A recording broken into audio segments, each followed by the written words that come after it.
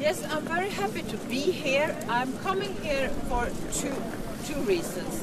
First, that I was very concerned about the humanitarian crisis that occurred in December, and that was not the first time we had a winter crisis.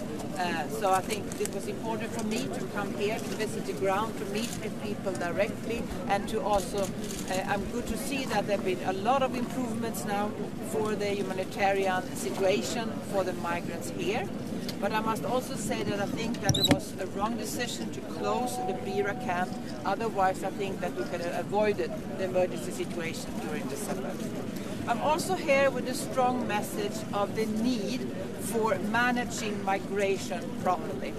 I'm representing the European Commission. We are here to support. We are a strong partner. But we also have high expectations on Bosnia and Herzegovina in this aspect. The migration area is one of the 14 priority areas that need to be addressed to have a future together with the European Union.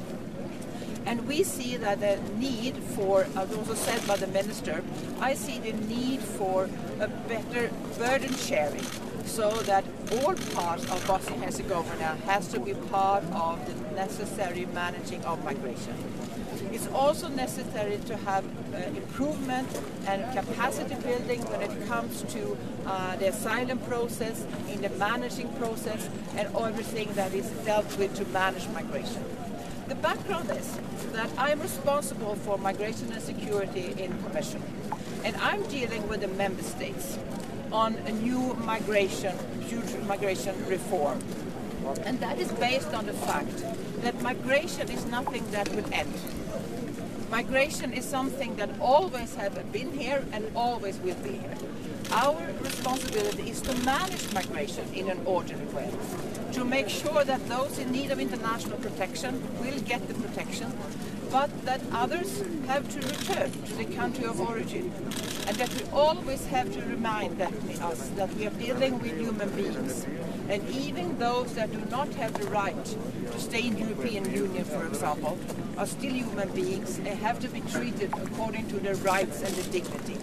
And that's why I think, and it's been important for me here to stress the importance of taking special care for those, special protection for the vulnerable ones, for families with children, women, unaccompanied minors and other vulnerable groups. I think this is very important.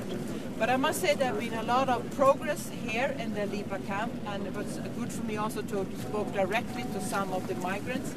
And we are working together to set up a new proper reception center here in Lipa that will improve the conditions very much. Thank you.